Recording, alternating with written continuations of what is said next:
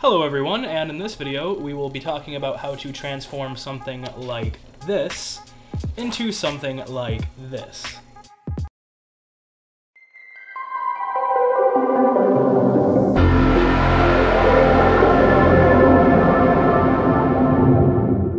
Hello everyone, and welcome back to another episode of Skyscape TCG. Wow, it feels so amazing to actually say those words again. But the topic for today's video is going over turning something like this into an actual professionally looking card. Now, in a previous video, I was talking about how to draw homemade trading cards by hand. However, sometimes that can look, well, not as professional as you want it to look. So, in today's video, we will be talking about how to put a card onto Photoshop, how to edit it, and make it look as good as possible for when you are printing your game. Now, first things first before we get into that, I do want to address just the overwhelming popularity for the first part of this video, which was of course how to make a trading card by hand. Now, that was, and still is, by far my most viewed video on YouTube, and I cannot thank you guys enough for having 2.8 thousand videos on this video is just absolutely insane.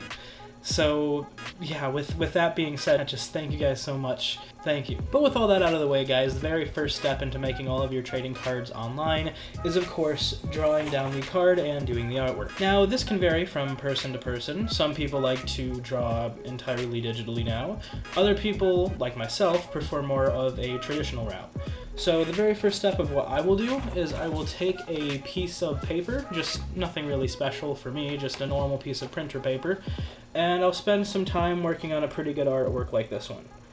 You can see it's all drawn by hand, but I will do the pencil lines and the inking, of course erase the pencil lines, but after I have a sheet like this, what I will then do is I will take the image and put it onto a printer/scanner, and once it's the side of a scanner like this one, I will put that onto my computer and pull up Photoshop.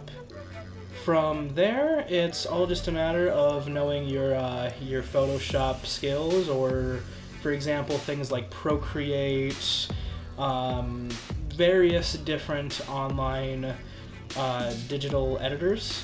I know there are several that are free, other ones you have to pay for, etc., but honestly, just whatever you're comfortable with is really just the way to go. But after we do some coloring like this, and we end up doing the artwork completely, now it's time to focus on the template. So what I personally did is I had a friend of mine help, a friend by the name of Nick. He's responsible for the trading card game known as Doorkeeper, so a little shout out to him.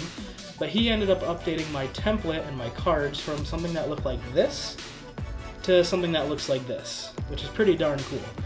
But the best thing is that he actually took my logo design and updated that too, so without him my cards probably wouldn't look as nearly as good as they do now. But yeah, just huge shout out to him. But once you get a template down like this one, for example, all that you really have to do from here is come up with the card details. Now for the card details, what I personally like to do is I like to go on to Google Docs. Of course you can write these down in a notebook, but I just find the ability to have everything done completely digitally, except for just the sketches like this. I find it so good, and personally for me, Google Docs works the best. Just being able to write down everything that you want to, seeing if any words are misspelled, if your grammar is correct, which I know sometimes that doesn't necessarily matter for cards, but just being able to jot down everything and have just a list of just everything that I need to see, it helps out so much. But what I do from there is once I get a card ability done like this one, I will have that on my Google Docs, then I will take the information from there and just write it down on Photoshop, or again, whatever digital editing software that you want. And it's just honestly as simple as writing down the card detail, fitting the artwork into your card template, and with a couple of Photoshop skills and edits, you're able to have your very own trading card. And what you do from there is you can just print the cards very easily using websites such as the Game Crafter. If you guys don't know what the Game Crafter is, it's a very helpful website to actually print and officially publish your game out there online and everything.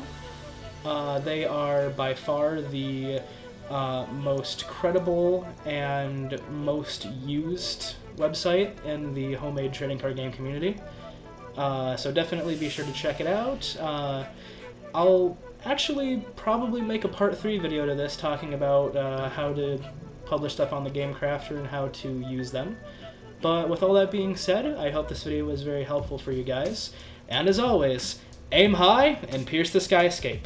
Goodbye, guys!